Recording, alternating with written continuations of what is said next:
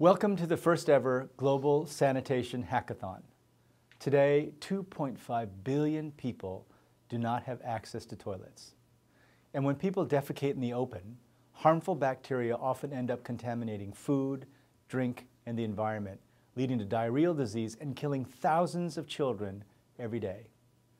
Some countries lose up to 7% of their gross domestic product because of poor sanitation. That's billions of dollars that could educate children or help build roads. With your help, we want to tackle this massive challenge. That's why I'm very excited to convene this hackathon with you and our partners in dozens of cities around the world, in Lahore, Cape Town, Dakar, Lima, Helsinki, and many other places. It's great to see people around the globe putting their heads together to create life-saving solutions. Today, more people in developing countries have access to cell phones than to toilets.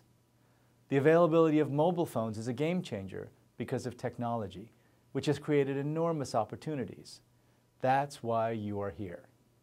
We believe there are technological solutions that can help us provide sanitation for more poor people and can save more children from preventable diseases.